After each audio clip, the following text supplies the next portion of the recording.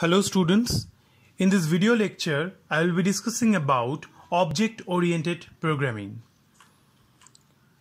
So before going to object-oriented programming, we should understand POP, that is procedural oriented programming, where there is a single program in which there are several functions. So the several functions work interdependently in a single program.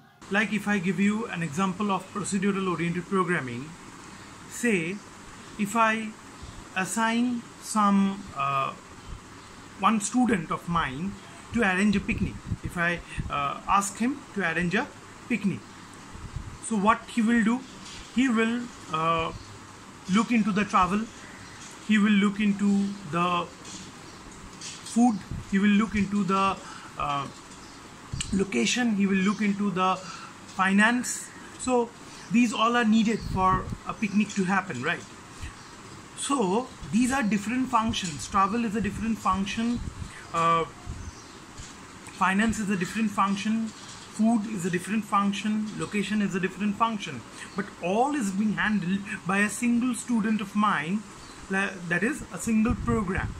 So that is POP. So it may become problematic, it may become erroneous because a single person is handling all the functions. So it is difficult because if the entire thing gets complex, so or the amount of people gets increased, so it will become problematic, it will become complex, there may be chance of probability of errors.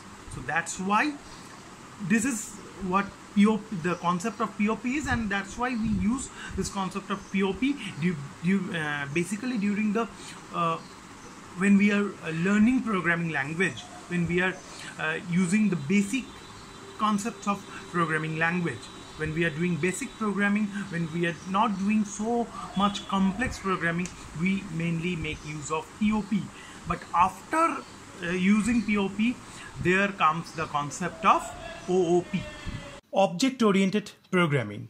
Here there is a single unit that is having the variables and the related methods. So this we can explain in a better way with this diagram.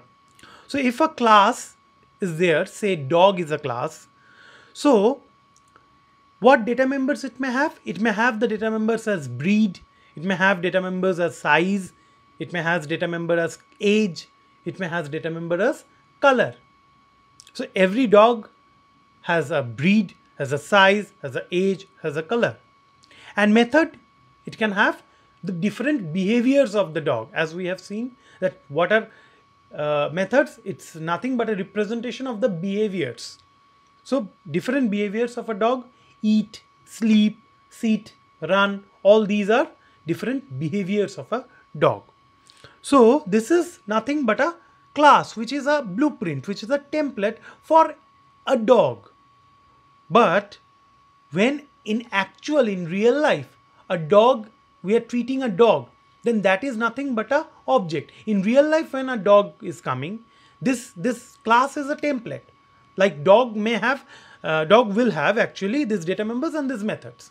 But in real life, when a dog is coming, say dog 1, then this dog 1 will have all the instances of these data members and methods. That's why we are saying that object is instance of a class, because this dog 1 is actually a dog which is having all this breed, size, age, color, eat, sleep, sit, run.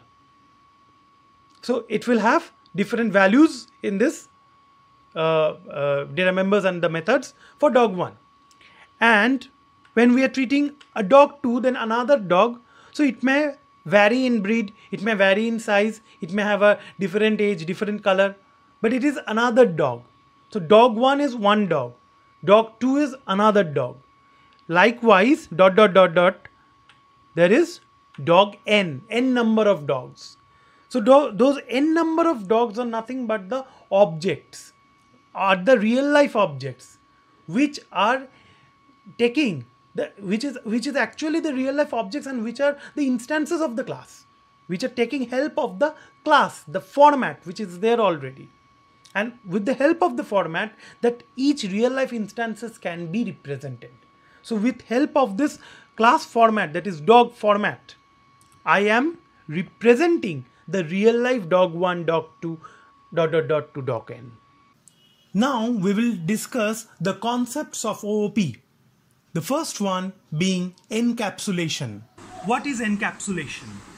Encapsulation is wrapping up of data and its behaviors, that is methods, under a single unit, like characteristics and behavior. So let me make it very easy and short. We are wrapping up of the characteristics, like if I think about the example of dog. Dog is a unit, dog is a class, dog is a unit, where we are wrapping up of characteristics like breed, size, color. Those are characteristics. And we are wrapping up of behaviors. What may be a behavior of a dog? Eat, sit, bark. So these are the behaviors of a dog. So wrapping up of data, that is characteristics, and its associated behaviors, like it is the barking or the eating is associated with dog. So data members and its associated member functions under a single unit, that is encapsulated unit, that we can call in the class object format, we can call it as a class. So that is encapsulation. So encapsulation is wrapping up of data members and its associated member functions under a single unit. That is actually data encapsulation. Second one, abstraction. Abstraction. So what is abstraction? So I can give you a simple, very easy example. If you go to a ice cream shop, so there they ask you how many scoops you want, 1 scoop or 2 scoop. So if you say I need a chocolate ice cream, so they will only ask you how many scoops you need, and they will give you that only. They will not give you the entire chocolate container, chocolate ice cream container. They will not give you. So that means the relevant portion which you want, they are giving you, not the background details. There may be so much ice cream present in a container, but they will not give you that container or that remaining part of the ice cream. They will only give you 1 scoop or 2 scoop which you have asked for. So that is abstraction. So abstraction means taking out the relevant details, scooping out the relevant details, and not including the background details. So we don't want the background details. Whatever is happening in background, we don't want. We want the relevant details. That means, another example I can give, if you go to a car mechanic, if your car is not working, you want your car to get in a operable mode. You don't need, or you don't want the background details, which where there is the problem, where what they are doing. You don't want that. You don't want the background details. We want the frontal details, the details which are relevant to us. Clear? So that is abstraction. Third one, inheritance. Inheritance. So what is it? The easiest example we can have, like grandfather, father, son. So grandfather, from grandfather, father is coming. From father, son is coming.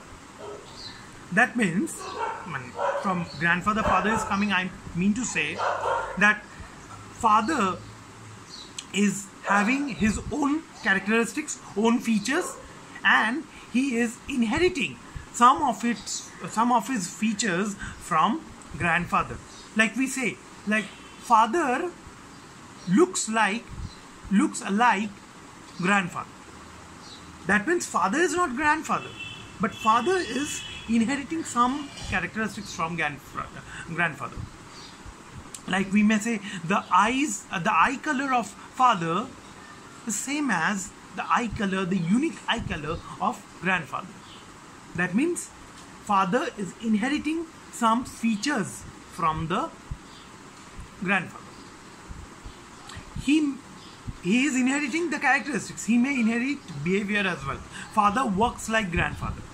That means he is inheriting behavior. So a class, if I think about a class may inherit data members, or it may inherit methods.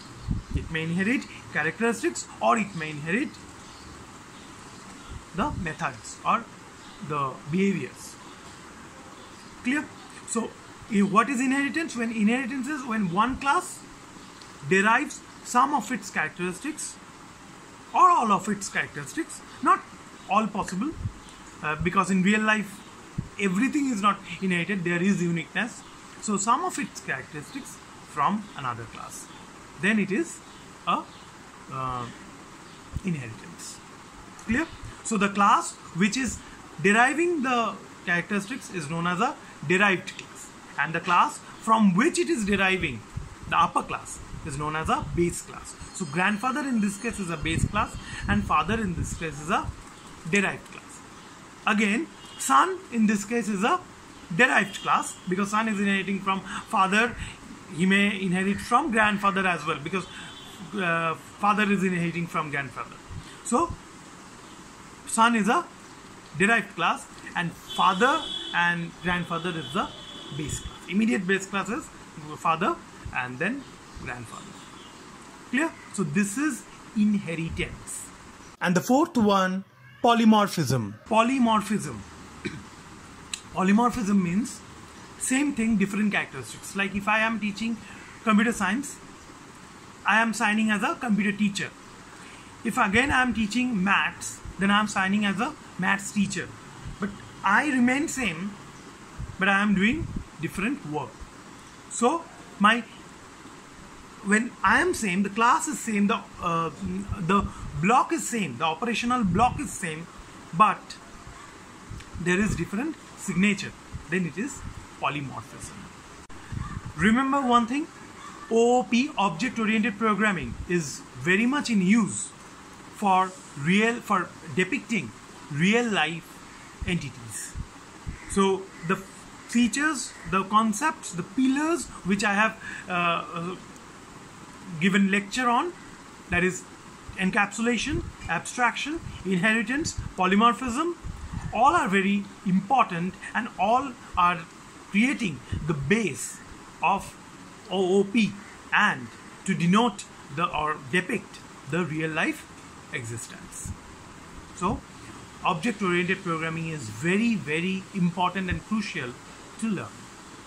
Thank you for hearing and noting down this video lecture. Hope you have enjoyed. If you have any queries, just note it down. You can mail the queries to me. I will be providing my mail ID. If you want, you can mail the queries to me, or you can consult your respective institute. Thank you so much.